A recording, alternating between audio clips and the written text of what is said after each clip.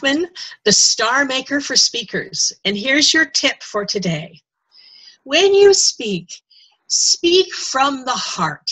That's the most important thing, because the people that you really want to reach and the people who need to hear what you have to say, they are going to pay attention to you, not to the words. It's really who you are in the room, and these are the people who are going to be moved and affected by you, inspired by you, possibly even buy from you.